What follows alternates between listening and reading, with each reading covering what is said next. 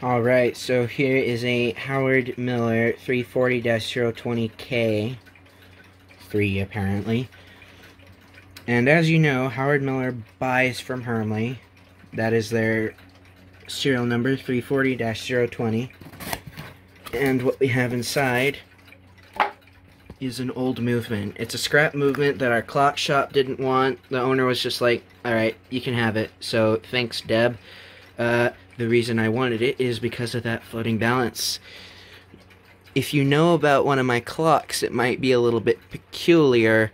It looks pretty similar to one that I have. And this is going to go on the W. Hayde Tradition mantle clock I have. Just in case you're curious, this is a 1979 Howard Miller Hermle 340-020K. I don't know what that means. I think this is some kind of calendar function going on right here. Might be some kind of calendar. I don't know exactly how that is, but no power. So it's scrap.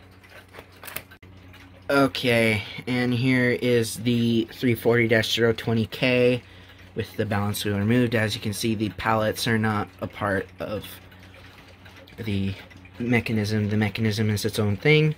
This is the old balance wheel, and this is the new one.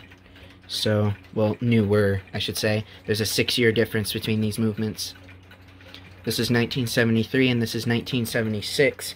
You can see this is where Hermle started getting their crap together, because the snail and the motion work and such is actually made out of brass. And when you come over here, this is plastic motion work and a plastic snail. So it's kind of bad. But we're going to go ahead and put this new one in and see if it makes a difference.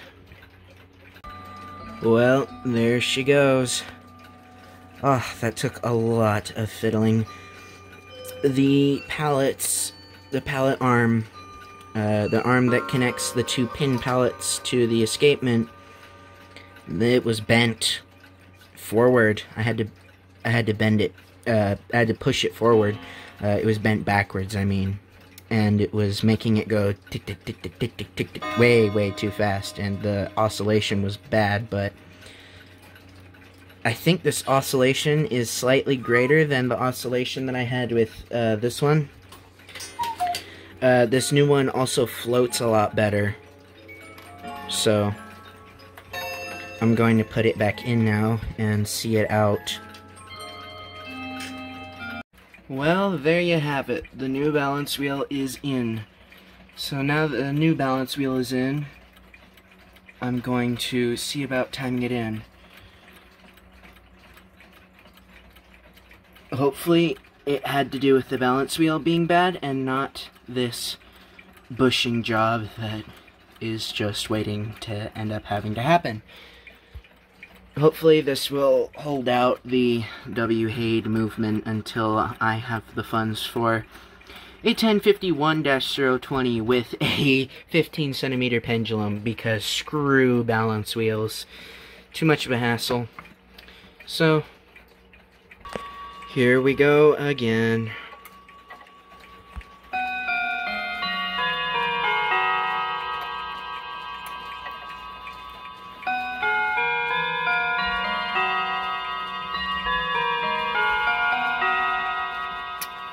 .43.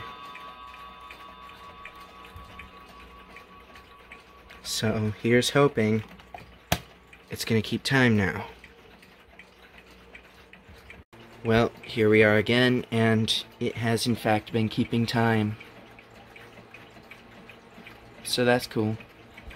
See, it's 58 minutes and nearly 30 seconds. Look at that. Very nice.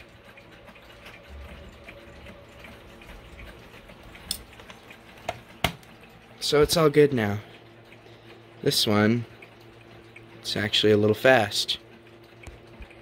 There we go. This one always runs a little fast. Okay, So I think I can officially call this one fixed for now. Until I get a brand new Franz Hermle for it to just, you know, be in there. So, that's that. I'm trying to time this one in still. It's been quite a pain. But yeah, I'll catch you later.